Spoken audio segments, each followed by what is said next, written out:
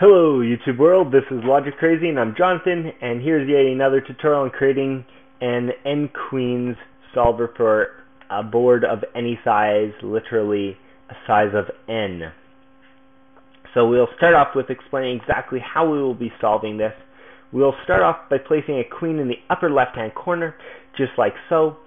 Next we will say, do we jump to the next square? Well, no, we know that we don't have to worry about anything else in this row because of the first queen. So we can automatically say we only have to try to place one per row or per column, depending on how you see this and envision it in your head. So we will then jump to the next row beneath it and place a queen, starting always at the left, I suppose, and going across till we find a spot that's valid. Then we go to the next row, find a first spot that's valid. Next row, first spot that's valid. But here on the fifth row, no spot is valid. You can feel free to check them all out. No spot should be valid. So we obviously have made a mistake so far. So we go up to the previous row and move it to the next spot. Again, checking for a valid solution wherever we go, and no spot again is valid. So then we go back and say, this piece is already at the very end. Can't go any further, so remove it and go even higher and move the next one over. And then come down and look for a spot, which is here, I believe, is the first spot, and again, nothing. And so we keep shifting these ones over till eventually we move the first one over all the way. And it will go through every single solution. We're not going to stop when we find that first solution. We want it to just keep going and find every single solution. So for a 4x4 board, I believe there's 6 or 2 solutions, I think, and a 5x5 there's however many solutions there are, 10 or something. 6x6 maybe 6 solutions, I don't know, 4 solutions. Anyway, whatever the number is, that is what we will get. And there'll be thousands of solutions for a 13x13 board and so on. And that way we'll be able to learn a little bit about hash maps and such. So let's start off by creating this search method, which we'll call guess, I suppose. So we'll start with our public static void guess, and we will have an x and y coordinate because we always want to know, we're on the 7th column in the 3rd row or whatever it is, or if we start from zeros it would be a little different. So we'll have a integer x and an integer y, and we also have an array. So we'll have an integer that's an array, and we'll call it queen board. Alright, so this should be a pretty simple thing. The first thing we want to do is have an indefinite loop, which is a while loop in this case, while y is less than n. So basically what this while loop is saying is while not everything has been figured out. So this loop will just keep going till every solution has been found, and then the while loop quits and the whole search function quits with it.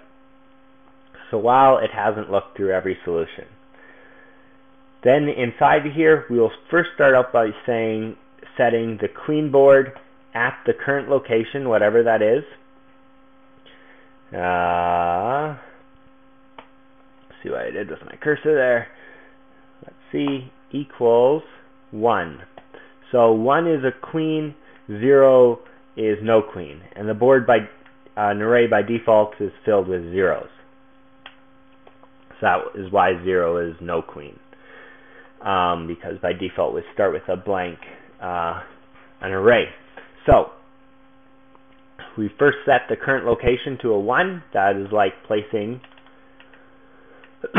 a queen right here. And then what we will do is say if is it legal or not. So if legal dot possible q Now, we have to set this location.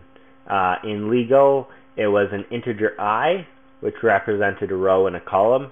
So basically, this spot would be 1, 2, 3, 4, and so on. This spot would be 10, I believe.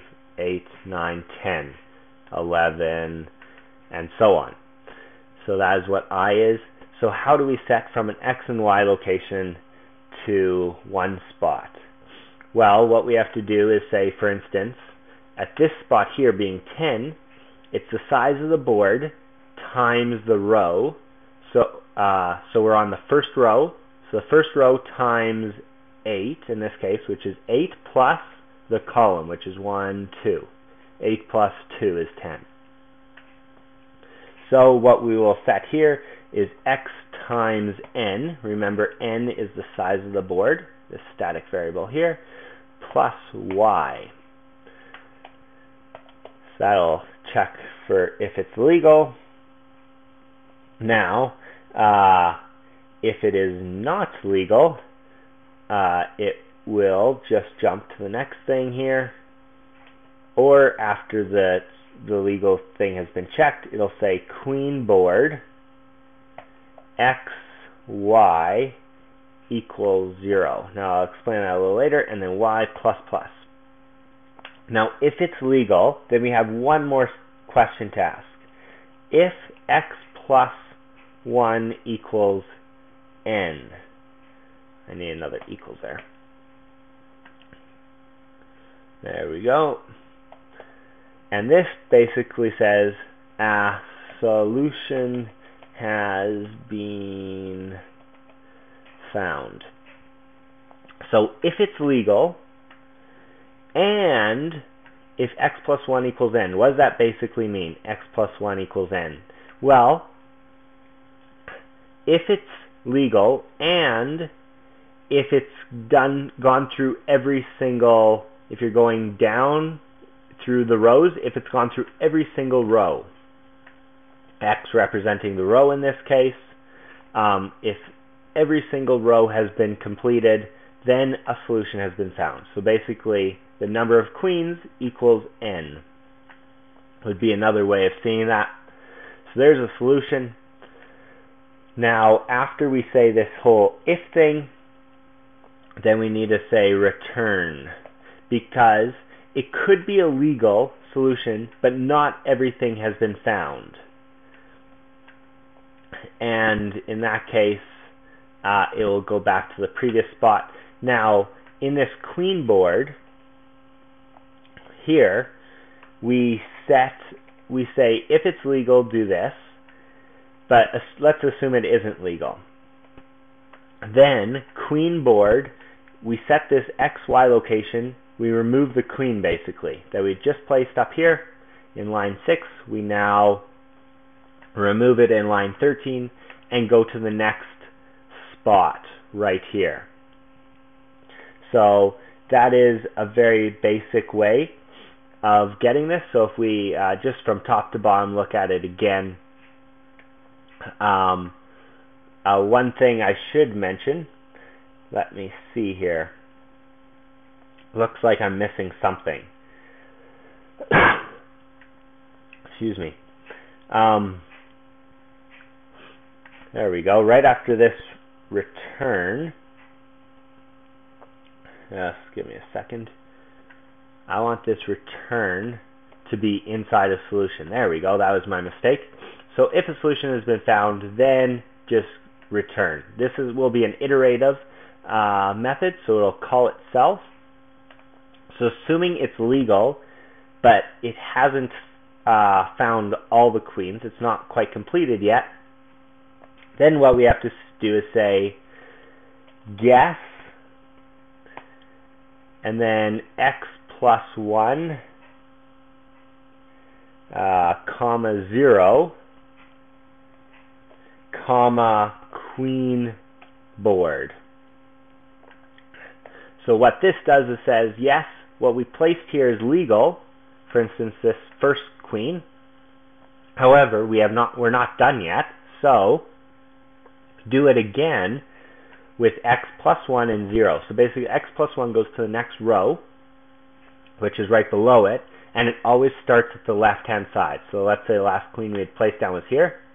It goes down to the next row, but instead of just going one down, it goes to the start and goes all the way across, checking for stuff right up to this spot here.